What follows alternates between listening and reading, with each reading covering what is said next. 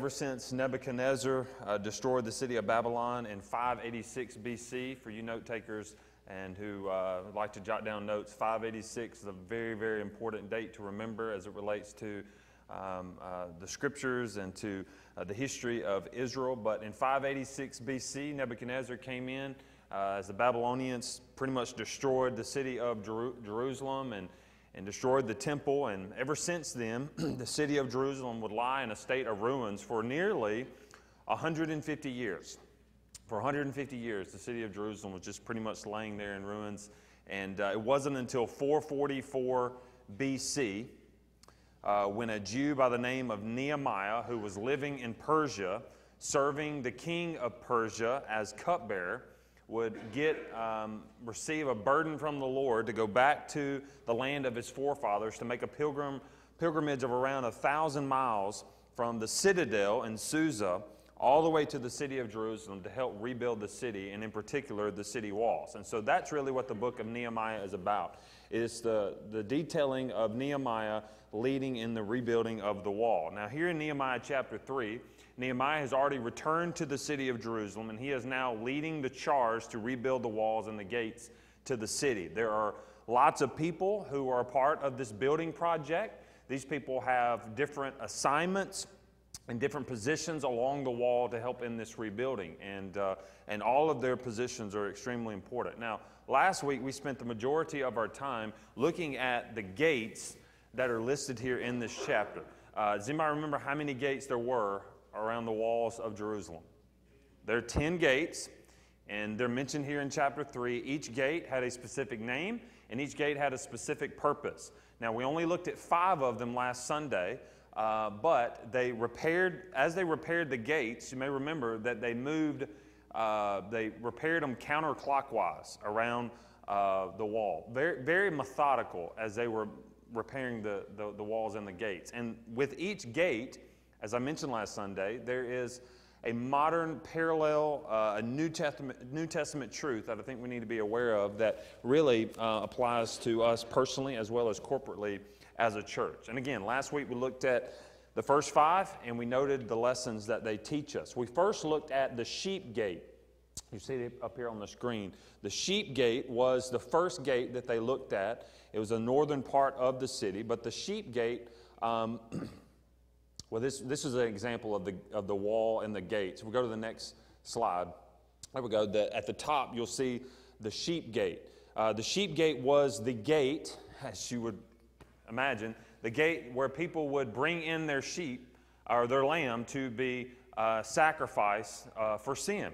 And of course, the sheep gate points us to Jesus, who, as John the Baptist described, in pointing to Jesus, the Lamb of God who comes to take away the sins of the world. So the sheep gate, we'll go to the next slide. You can go next. There we go. The sheep gate there at the top. So the sheep gate obviously is to point us to Jesus Christ. Secondly, there was the fish gate. The fish gate. This was the entrance into the city where the fishermen would enter as they brought in all their fish to be sold in the markets. So this gate speaks of really speaks of evangelism for us. We know that Jesus told his first disciples, many of whom were fishermen, he told them, "Come, follow me, and I will make you fishers of men." And so last Sunday, we spent some time talking about how we as believers, we need to be casting out our net wide and far to bring into the kingdom of God as many who would believe by faith in Jesus Christ. So that's the fish gate. The third gate is referred to as the old gate. The old gate is found there in verse 6. The old gate was in fact said to be the oldest gate there on the wall of Jerusalem, and it was where the elders would meet to dispense their wisdom. And so the old gate should point us to wisdom and truth that is revealed in the Bible from God's Word. Of course, I mentioned last Sunday that Jeremiah 6 verse 16 actually refers to the Word of God as the old paths or the old way. And the truth of Scripture may indeed be old, but it is not outdated and it is not antiquated. We never outgrow the truth of Scripture. We never move beyond the truth of Scripture. We get a lot of this talk in our own culture of well, we just know more today. No, we don't know more than what the Bible has to say to us. And so We never outgrow the truth of God's Word. So as individuals and as a church, we're to stick closely to the unchanging world as we live in an ever so changing culture. So that's what the Old Gate teaches us. Then we have the fourth gate, which is the Valley Gate. The Valley Gate. Now, the Valley Gate is one that opened up into the three valleys that surrounded the city. There was, in fact, the Kidron Valley on the eastern side, the Tyropoeon Valley on the western side, and the Hinnom Valley on the southern side. And of course, valleys oftentimes speak in the Bible, speak of trials and low points in our lives. And so we talked just briefly about how we're to never despise the valleys, because in the valleys, God is most certainly with us, but also in the valleys, there's a lot of learning and a lot of growth that can take place in the valley. So God does some of His greatest work in and through us when we are in difficult valley seasons in our lives. And then finally we had the fifth gate we looked at last Sunday, and that was the Dung Gate. The Dung Gate. This gate was where the people in the city would go through to take out their garbage and their trash and their waste and all that yucky stuff. And of course, as believers, we too are to be about removing the sin from our own lives. Not flirting with it, certainly not ignoring it, but we must choose to deal with it, and we got to choose to pursue holiness. All right, well, tonight we're going to look at the remaining 5 gates here along the wall of the city. And so as we continue kind of counterclockwise around the city, the 6th gate we come to in this chapter is called the Fountain Gate. The Fountain Gate. It is mentioned in verse 15. It says, "And Shallum, the son of Kol-Hoseh, ruler of the district of Mizpah, repaired the Fountain Gate. He rebuilt it and covered it and set its doors, its bolts, and its bars. And he built the wall of the pool of Shelah of the king's gardens as far as the stairs that go down from the city of David." So here we have again the Fountain Gate. Now obviously we know that water is something of a necessity when it comes to living. And therefore we know that major cities back in ancient times, but also even today, we think of major cities. Most major cities, ancient and modern, were built or near a large body of water. However, Jerusalem is a notable exception. Jerusalem, the city of Jerusalem, was not built next to a major river, nor was it built next to a large body of water. And so the question is, how then did the people get water to survive?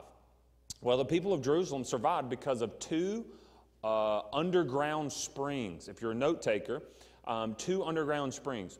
One is what we will simply call an unnamed spring. It was in the northern part of the city. It actually fed into what was known as the Pool of Bethesda. It is mentioned in John chapter 5, verses 1 through 15. John's Gospel, chapter 5, 1 through 15. And there it says that it was near the Sheep Gate. So there was, again, an unnamed spring up near the Sheep Gate that led into the city and supplied water to the pool of Bethesda. That was one water source. But the main water source for the city of Jerusalem, for really the entire city, was what was called the Gihon Spring. If you go to the next slide, I'll have a little X marking the spot of the Gihon Spring.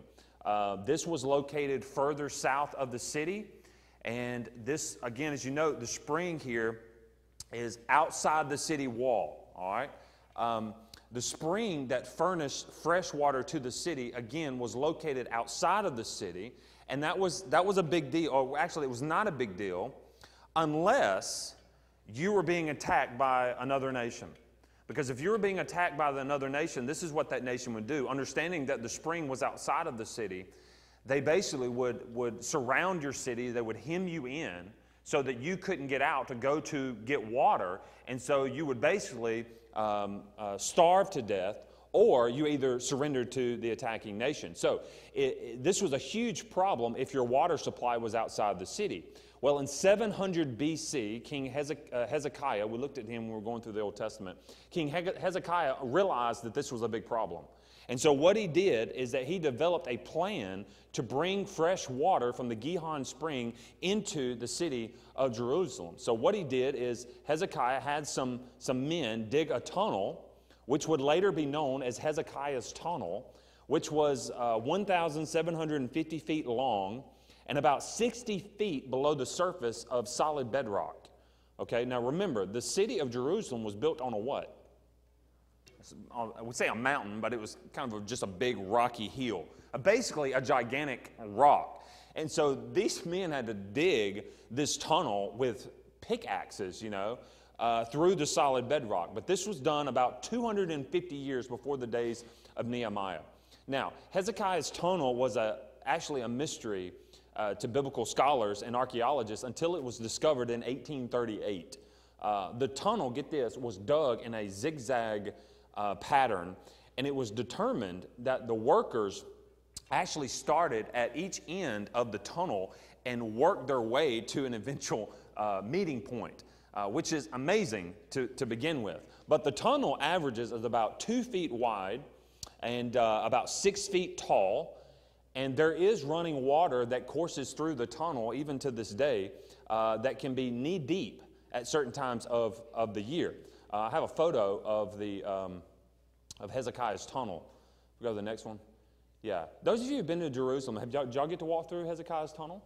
Y'all never went through Hezekiah's tunnel? Y'all went through there? Was there water in there? You did? I heard that if you're a little claustrophobic, you better not go through it because it's kind of tight.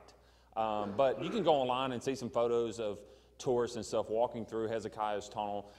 It's pretty neat. Again, one of those places I would want to go. But this tunnel extends, again, all the way from the Gihon Spring outside the city, all the way to the Pool of Siloam. How many of you all have heard the Pool of Siloam mentioned in the New Testament, in the Gospels? All right, so the Gihon Spring goes all the way into the city and goes to the Pool of Siloam. And it is mentioned in verse 15 as being by the fountain gate. All right, so that's where this tunnel makes its way into the city.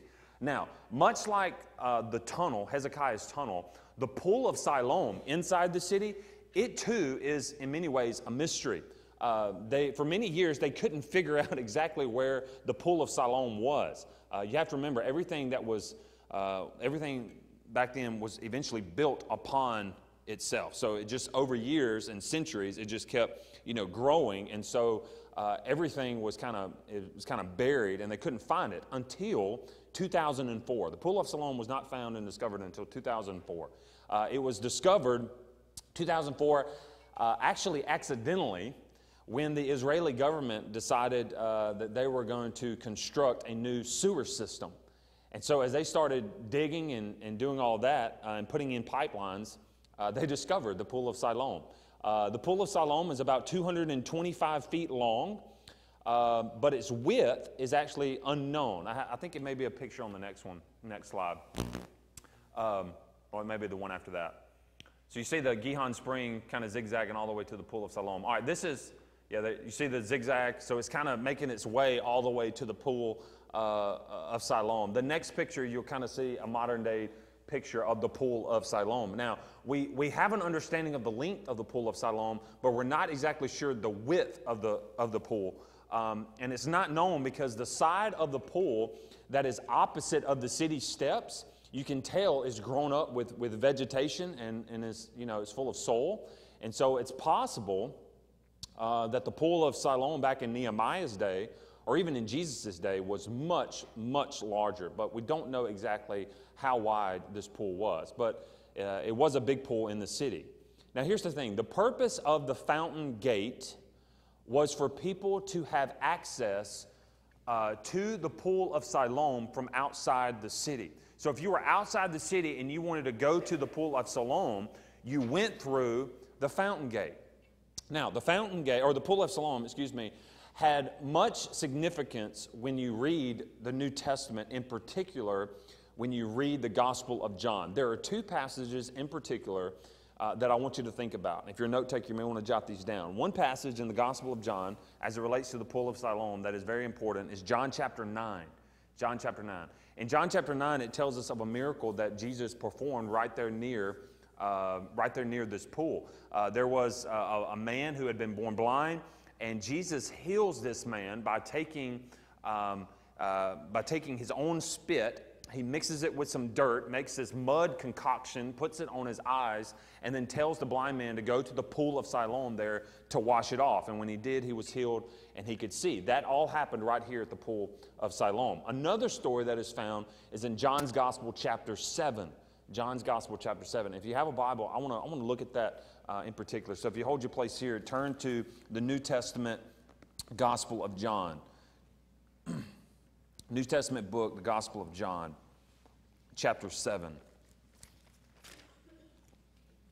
Now, I'm just going to read 2 verses in John's Gospel 7. And we'll start in verse 37.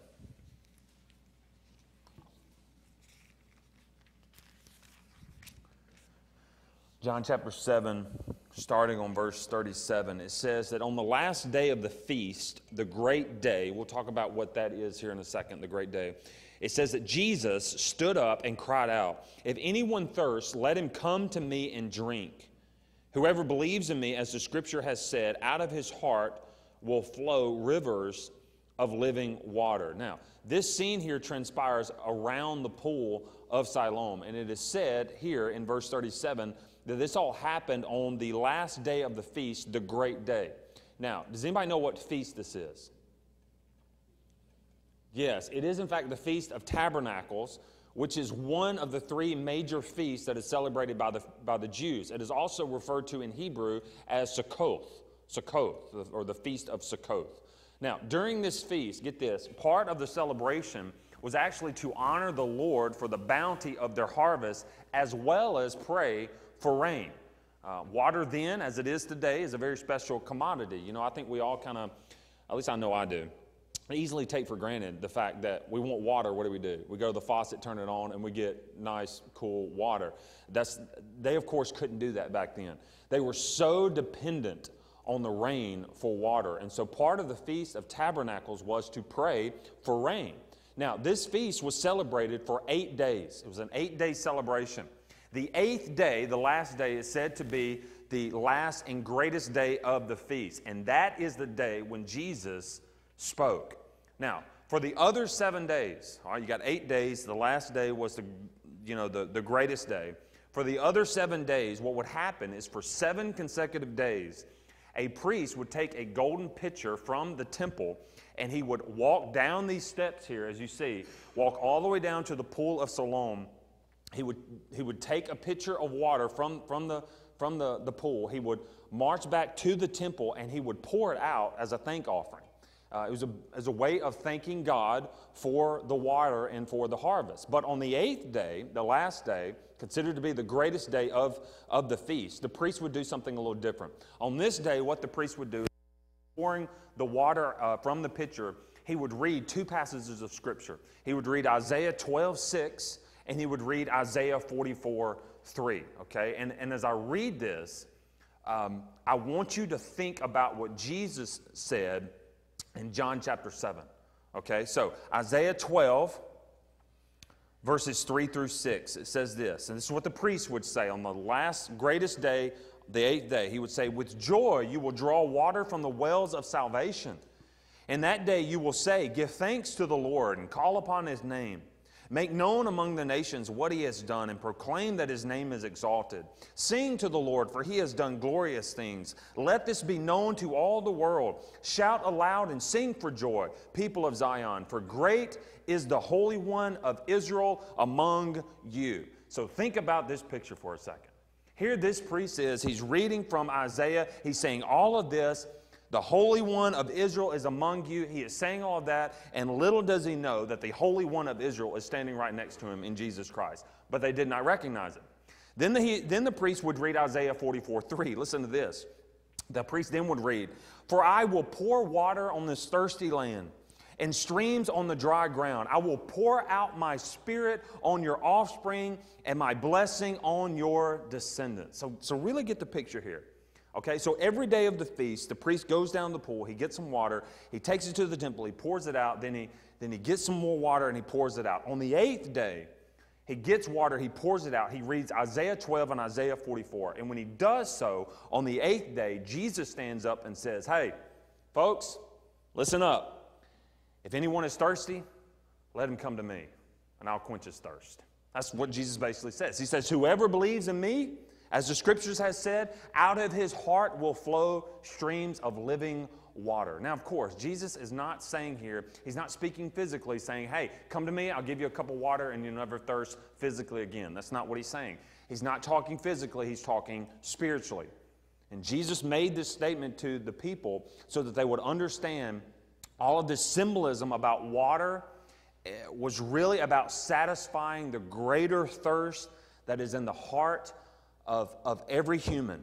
The thirst of the soul, that deep down inside of every human heart, there is this thirst. And every single person, before coming to Christ, those who are Christian, every single person will try to quench this thirst in either something or someone.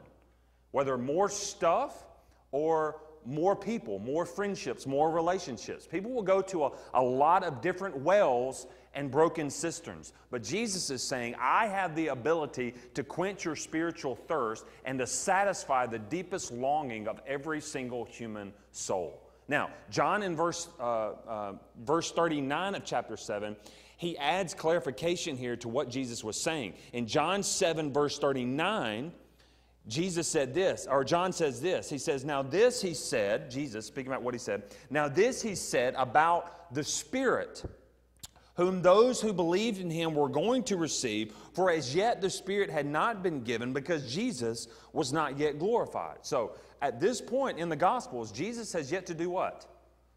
He's yet to die on a cross, and he's yet to rise again from the dead. So he has not yet glorified himself. He hasn't yet finished the work. But once he dies on the cross, and once he rises again from the dead, we who trust in him as Savior and as Lord, his very presence by way of the Holy Spirit comes to live inside of us. And so John adds here in verse 37 that those who receive him after he has been glorified will receive the Spirit, the Holy Spirit. And when they receive that, there is, and you know this as a believer, there is this welling up effect that you have inside of you that we have in us as believers, and it is the very presence of God living within us. And that's why this gate here, the fountain gate, is said to be pointing us to the Holy Spirit and the soul-quenching satisfaction given to us by Jesus Christ. You see, apart from Christ, we will all search and search and search for something or someone to fill that longing in our hearts. And if you know somebody in your life, and we all do to some degree, it is absolutely heartbreaking to watch people try to quench that thirst in everything and lots of people thinking that it will get the job done. It is just heartbreaking, especially someone that maybe a family member, someone you love, watching them run from empty cistern to empty cistern, thinking it will satisfy them. I think of John chapter 4 when Jesus came to the woman who was caught came to the woman at the well. Do you remember the Samaritan woman at the well? And the Bible says that she had tried to quench her thirst in relationships, running from man to man. And what does Jesus tell her there? He basically tells her, listen, I can quench your thirst. I have water that will never run dry. And of course, she's thinking physical, right? But Jesus was not talking physical. He was talking spiritually. That this woman had tried to quench that thirst in a number of different ways, and yet none of those things were ultimately satisfying her eternally. And yet Jesus was communicating, I am the living water. I can satisfy you. But once again, when we come to the living water, Jesus Christ, he satisfies us like nothing this world could ever offer. Amen?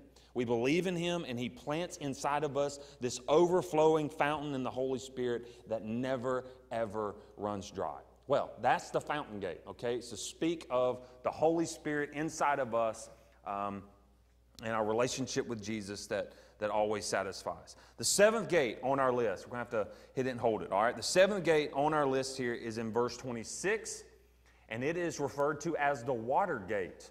The water gate. And I will tell you, it has nothing to do with Richard Nixon, okay? It's in verse 26, and it says, and the temple servants living on Ophel repaired to a point opposite the water gate on the east and the projecting tower. Now, this is the only mention of the water gate here in chapter 3, in verse 26. However, this gate is actually mentioned in other places in the book of Nehemiah. But there's something about this gate, with this gate, that is not mentioned with the other gates. Does anybody know what it is? What is different about this gate from all the other gates? All right, I'll just go ahead and tell you. The water gate, get this, is the only gate out of all these 10 gates. This is the only gate that did not need to be repaired or rebuilt. It is the only gate. All the other gates they had something broken, they needed to be fixed, but not the water gate. It was fine, no fixing hinges, no fixing bars, nothing. Now, the water gate, much like the fountain gate, was built for the purpose of allowing access to the Gihon Spring. So people would go through these two gates to go to and from the Gihon Spring and get water. They would go through this gate, the water gate. Now, whereas the fountain gate reminds us of the Spirit of God, the water gate is to remind us of the Word of God. When you read of the word water in the Bible, many times, it is used metaphorically in the Bible to describe the Bible itself. Let me give you one popular example. It's in Ephesians 5, verse 25 through 27. It says that Christ loved the church and gave himself up for her to make her holy. Watch this. Cleansing her by the washing with water through the word, and to present her to himself as a radiant church without stain or wrinkle or any other blemish, but holy and blameless. So Paul describes Christ as the groom, and we as the church are the bride. And Christ desires that we as the bride, that we be holy and pure. And so how does he cleanse us, his bride, his church? He does so through the washing of the water of the word. And let me just pause right here and just make this point of application, especially to any leaders here in the church. When you look at the scriptures in the New Testament and it describes, like here in Ephesians, when it describes the church as the bride of Christ, I do believe that as spiritual leaders in the church, we have a responsibility to protect and to maintain the purity and the holiness of the bride of Christ, the church, for the Lord. And the way that we as spiritual leaders do that is making sure that we are constantly washing the church with the water of the Word. We're constantly teaching and pointing people to the truth of the Scriptures. And it is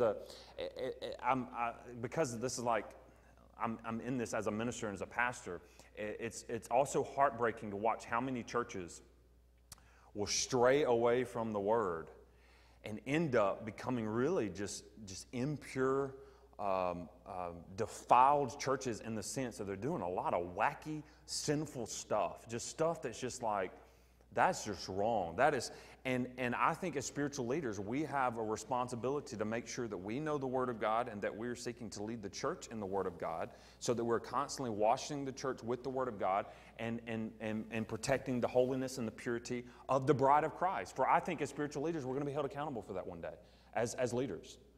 And listen, it is a high calling. It is one that we are to take seriously as leaders. But it is so important that we make sure, as the best of our ability, because we're not sinless and we're going to make mistakes, but the best of our ability to know the Word of God and to lead the church in the Word of God. But the Bible has this, and many of you experienced this, but the Bible has this wonderful purifying effect on us when we read it and when we study it. I talk to people all the time, like on Sunday morning, and they'll say, you know what, I didn't want to come to church this morning, but I came and I was so blessed.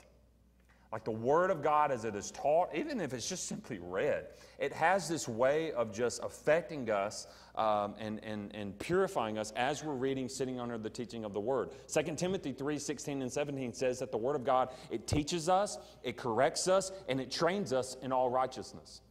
And so, therefore, as a church and as the people of God, we're to continue to keep the Bible central in all that we do. And this is so important. And I'm not going to go into depth on this because I talk about the Bible's importance a lot. But in a culture that is changing, when we must, I do believe at times and in some ways, adapt sometimes in how we do things, one of the things that must never change is our commitment to the Word of God. We believe that the Word of God is inspired, it is inerrant, and it is infallible. So therefore, it takes priority and our time together. And it should take priority over our feelings, and it should take priority over the wisdom of man. In fact, remember earlier when I said that the Watergate was the only gate that did not have to be repaired? There's spiritual significance there. The Word of God, there's no need for it to be repaired or improved. It stands forever, and it will never fail. Okay, so that is the Watergate, is to point us to the water of the Word, the Scriptures. All right, moving right along. Our 8th gate we have here is the horse gate. The horse gate. There is only one verse here devoted to this gate. It is verse 28. It says, above the horse gate, the priests repaired, each one opposite his own house. Now, as you can see, the horse gate, it actually stood north of the water gate and is adjacent to the temple area. I believe because it is near the temple area, like the sheep gate, who was the one who was responsible for taking care of the sheep gate and repairing it? You remember who it was? It was the priest, okay? Also, with this gate, the priests were responsible for repairing the horse gate. And I believe because of its close proximity to the temple gate. But nonetheless, historically, do you know what the horse gate was, the purpose behind the horse gate was? The horse gate actually was located right next to the king's stables. And so the purpose of the horse gate was so that men could ride their horses in and out of the city when they were, in particular, going out to war. So the horse gate was used exclusively for the purpose of going to and from battle. And when you think about the horse gate, you need to think about the cavalry and you need to think about war. Okay? When you think of the horse gate, those are the two things you need to think about. The cavalry's coming, all right? And you need to think about war. You need to think about battle. Warren Wiersbe, he writes in his commentary this. He writes this. He says, the horse gate was adjacent to the temple area and became an important part of the nation's defense system. The horse gate, he says, reminds us that we too must always be ready to do battle. That's what he says. And that's the modern day parallel. J. Vernon McGee. Anybody remember listening? Everybody listen to J. Vernon McGee? Anybody have his commentary stuff? It's really good, isn't it? I wish I could do his accent. Is he from Tennessee? He's a country guy. He used to come on the radio a lot, and his accent is just, man, it's just classic. But J. Vernon McGee, he said it this way. He said, now the horse was an animal ridden by a warrior. Men only rode horses during a time of war. The horse was the symbol of war. The horse gate speaks of the soldier's service of the believer today. So the horse gate is this giant picture of spiritual warfare. Spiritual warfare. The fact is that there is spiritual warfare going on all around us, one that we cannot necessarily see, and I would add, one that many today don't even recognize.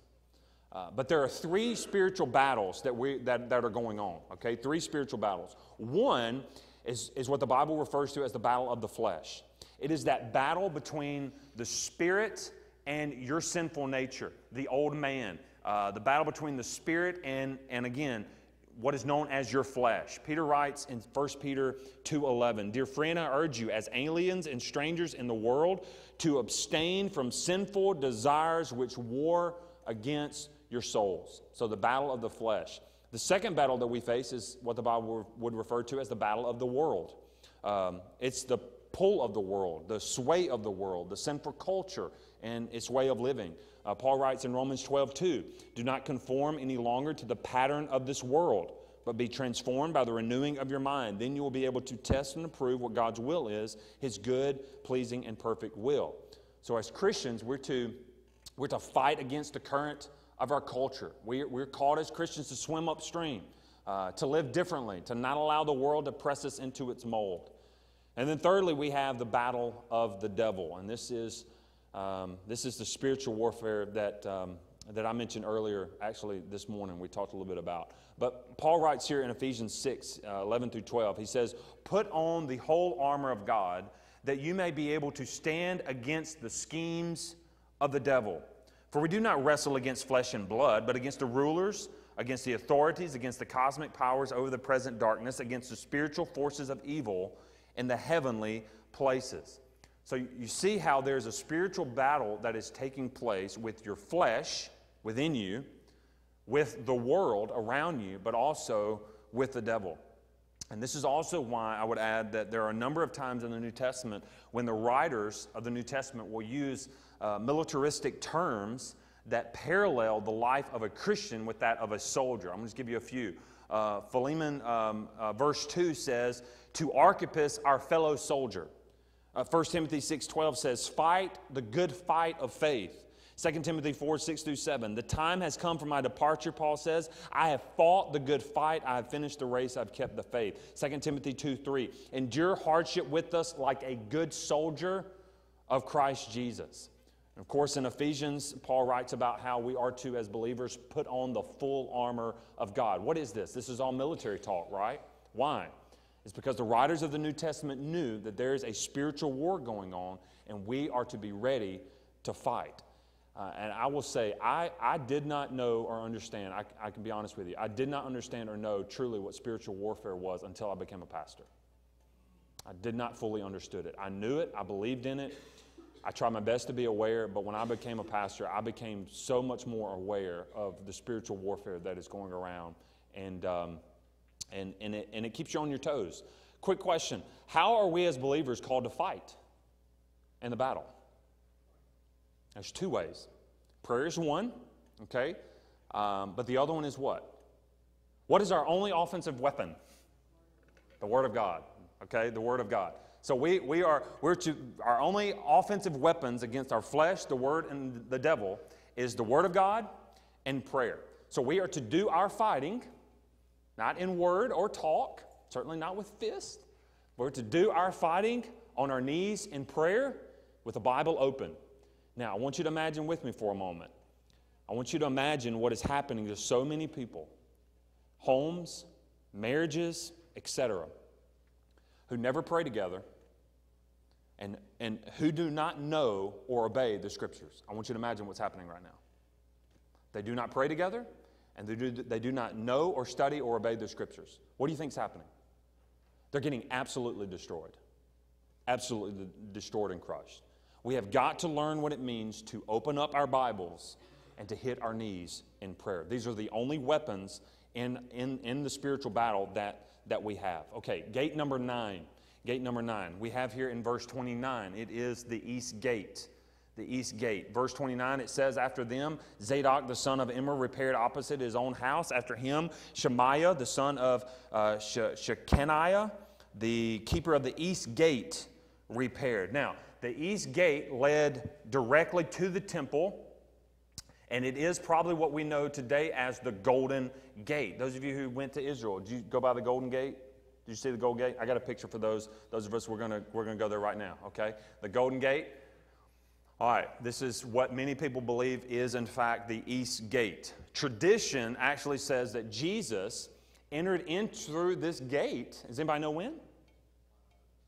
Triumphant entry, the Palm Sunday, when he made his triumphant entry into the city. Tradition says that he entered right through the East Gate, this gate. But really what I want you to know and think about regarding the East Gate is, did you know that there's actually some prophetic passages related to this gate, the East Gate? Ezekiel chapter 43, if you want to jot it down. Ezekiel chapter 43, it says that the Lord, when he returns, will actually enter into the city through this gate, the East Gate. Listen to this. Then the man brought me to the gate facing east. And I saw the glory of the God of Israel coming from the east. His voice was like the roar of rushing waters, and the land was radiant with his glory. The glory of the Lord entered the temple through the gate facing the east. Then the Spirit lifted me up and brought me into the inner court, and the glory of the Lord filled the temple. And so as we think on this east gate here, I want you to think of the fact that this should indeed remind us of the second coming of Christ. The East Gate, or the Golden Gate now, should remind us of the second coming of Christ. Now, as you see this photo there of the East Gate, you'll notice something about the gate. What do you notice? It's sealed up. It's walled up. It's blockaded. And it has been that way ever since 1541 AD. 1541 AD. Now, why is that? Well, if you remember your history, you may remember that it was during the time of the Ottoman Empire when the Muslim Turks, this would be Muslims who were Turkish. So the Muslim Turks actually took over Jerusalem and pretty much over the world at that time. Well, a Muslim sultan named Suleiman the Magnificent, That was his name. Suleiman the Magnificent. Does anybody know this, what I'm about to share? All right, Suleiman the Magnificent. He was the one who gave the ruling that these two entrances into the city from the east side, the east gate, was to be sealed up there on the wall. And I read where Suleiman the Magnificent, the reason why he had them boarded up is because he was aware of the prophecy given in Ezekiel there, which speaks of the Messiah entering into Jerusalem through this gate. And so I guess that his intention was to prevent that from happening, like he could prevent that from happening. But in addition to this foolishness, does anybody see something else here in this picture? What's out in front of the wall? Of the wall? What does it look like? Tombstones. It's a cemetery. And Suleiman the Magnificent, he also ordered that not only the gates be boarded up, he also ordered that there be a cemetery put in place there, because he read where the Messiah was a priest, and that priests were prohibited from coming into contact with the dead. So yeah, crazy, okay? But again, he had all this done because in his mind he was going to prevent Jesus from coming back. Now get this. As it relates to the second coming of Christ, there are approximately 1,000 prophecies in the Bible concerning his second return, which is almost 3 times the number of prophecies about Jesus' first coming. So the second coming of Christ, you need to know, is indeed a major doctrine or tenet of the faith. And no doubt there are mixed set of opinions probably in this very room here tonight about the timeline of when all that is going to happen, and I'm not going to get into that. But the fact of the matter is this: one day it's going to happen, and the Bible says that we as believers need to be ready. Luke 12 says, "Be dressed, ready for service, and keep your lamps burning, like men waiting for their master to return from a wedding banquet, so that when he comes and knocks, they can immediately open up the door for him. It will be good for those servants whose master finds them watching when he comes. I tell you the truth, he will dress himself to serve, will have them recline at the table, and will come and wait on them. You also must be ready, because the Son of Man will come at an hour when you do not expect him." And so at a time when you and I least expect it, Christ will return. And as a result, Jesus says, you better be ready. Now, how are we to remain ready as believers? Well, we're to be about the Father's business, and we are to pursue holiness and godly lives. 2 Peter 3:10 through 14 says, "But the day of the Lord will come like a thief. The heavens will disappear with a roar, the elements will be destroyed by fire, and the earth and everything in it will be laid bare. Since everything will be destroyed in this way, what kind of people ought you to be? You ought to live holy and godly lives as you look forward to the day of God and speed its coming. That day will bring about the destruction of the heavens by fire, and the elements will melt in the heat. But in keeping with this promise, we are looking forward to a new heaven and a new earth, the home of righteousness. So then, dear friends, since you are looking forward to this, make every effort to be found spotless, blameless, and at peace with Him." So when we read of this east gate, we have every reason to associate this gate with the second coming of Christ, and we are to remind ourselves, 1 John 2, verse 28, which says, "Abide in Him, that when He shall appear, we may have confidence and not be ashamed before Him at His coming." All right, one more gate. All right, we made it. The 10th gate here in chapter 3. The 10th gate, chapter 3, is called the muster gate. It is also referred to as the inspection gate. The muster gate or the inspection gate. It's found in verse 31. It says, "And after him, Malchijah, one of the goldsmiths, repaired as far as the house of the temple servants and of the merchants opposite the muster gate and to the upper chamber of the corner." Now, the reason why this gate is called the muster gate or the inspection gate is because it was here at this gate where the troops would gather or muster together, assemble together, so that the king himself could inspect them. In fact, the Hebrew word here has a military connotation and refers to just that, a mustering of the troops for numbering and inspection. In fact, how many of you have an NIV or NASB Bible here tonight? Anybody got a? Okay. If you have an NIV, NASB, the translation, it actually translates the word inspection gate, I believe. It doesn't use muster gate. But inspection. But again, this is where the army would be numbered, reviewed, and registered. Now, the inspection gate, if you haven't already figured it out yet, is to remind us of what? our inspection before the King, right? It is to remind us of the final judgment. And the Bible says that when the Lord returns, each one of us will appear before the King of heaven, and we will be reviewed, and we must give an account for our lives. Romans 14, 10 through 12 says, "For we will all stand before God's judgment seat. It is written, as surely as I live, says the Lord, every knee will bow before me, every tongue will acknowledge God. So then, each of us will give an account of ourselves to God." Now, let me be clear about this, all right, because there's a lot of confusion about appearing before the Lord in judgment. There are two judgments that are mentioned in the Bible, one for unbelievers and one for believers. The one for unbelievers is referred to in the Bible as the great white throne judgment. The great white throne judgment. It is found in Revelation 20, verse 11. It says this, "Then I saw a great white throne and him who was seated on it. The earth and the heavens fled from his presence, and there was no place for them. And I saw the dead, great and small, standing before the throne, and books were opened. Another book was opened, which is the book of life. But the dead were judged according to what they had done as recorded in the books. The sea gave up the dead that were in it, and death and Hades gave up the dead that were in them. And each person was judged according to what they had done. Then death and Hades were thrown into the lake of fire. The lake of fire is the second death. And anyone whose name was not found written in the book of life was thrown into the lake of fire." So there is this great white throne judgment. Again, it is for unbelievers. But then you have a judgment in the Bible mentioned that has really an identity all of its own, and it is called simply the judgment seat of Christ. It is also referred to as the Bema seat of Christ. Now, because the term Bema, many of you are like, Bema, because we don't use that word Bema.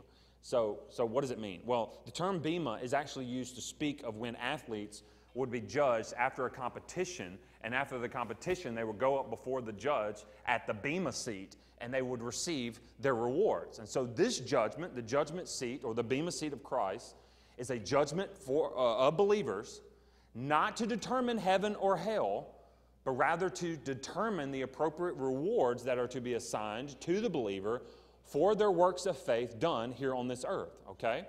So this judgment for believers is not a declaration of doom, rather it's an assessment of worthiness, okay?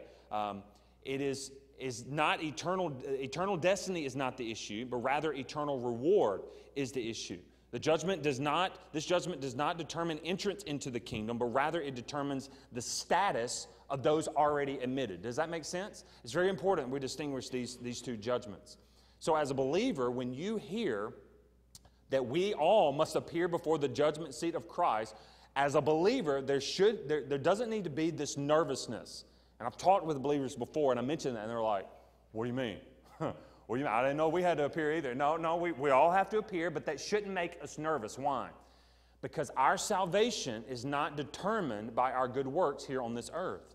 That's determined by our faith in Christ and His good work on the cross. You see, for those of us who have trusted in Christ, we stand before the Lord on that day. He will not see us in our own righteousness. Praise God. Why? Because we don't have any. You got none. All right? I don't have any righteousness to stand before the God of the universe and think that I got a shot of getting into heaven on the works that I've done. None of us have any righteousness to boast in that would grant us entrance into heaven. But rather, when God sees us as believers, those who have repented and put our faith in Jesus Christ, God sees us as being clothed in the righteousness of Jesus Christ Himself. And that is an amazing reality. So 2 things really quickly in closing.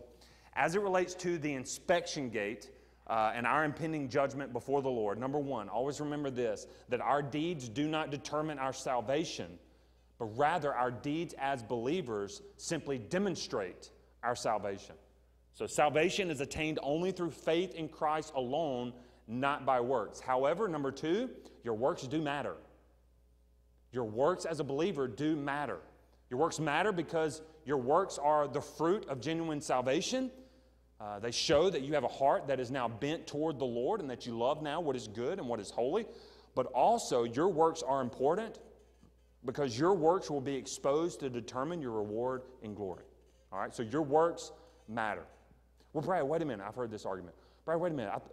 Works, in here on earth and rewards in heaven, like, won't then that mean that there's going to be this embarrassment in heaven and sorrow when we are evaluated and there realized that, maybe we weren't as faithful as we should have been or could have been and been all that the Lord had called us to be. Won't there be sorrow and embarrassment there in heaven?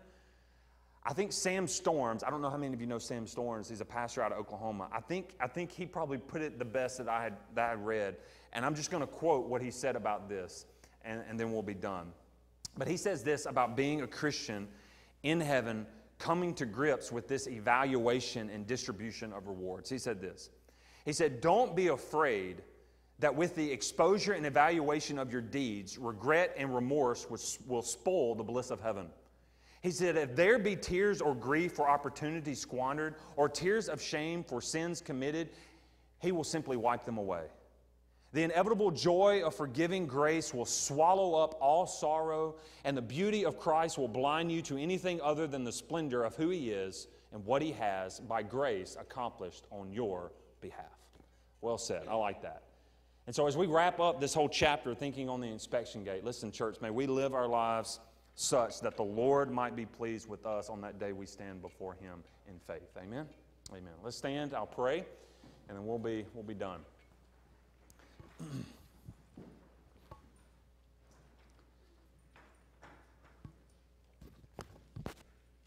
Have I been preaching the whole time with it right here? Nobody's started? All right, let's pray. Father, we do thank You for this evening and on just a good day of worship. And so, Lord, we're thankful to be gathered together as a church and to be a part of what You're doing, not just in our midst, but, Lord, what You're doing in us. Lord, You're sanctifying us, and, Lord, You're setting us apart for Your purposes and for Your glory. And we just ask, God, that You would continue to do that. Lord, help us to be faithful. God, every day we wake up, Lord, before our feet hit the floor, God, we want to give You our lives and all that is within it. And, Lord, our time and our attention and our focus, even as we go through doing the things that You have before us, Lord, we want to be mindful of how You want to use us and how You want others around us to see Jesus living in us. And so, Lord, help us to be mindful of that this week as we leave.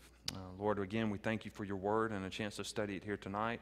And, Lord, I'm really excited about this coming month and our missions emphasis time. And Lord, you desire for us, I know, just to think more outwardly and to think about those who are lost, not just around the world, but right here in this city.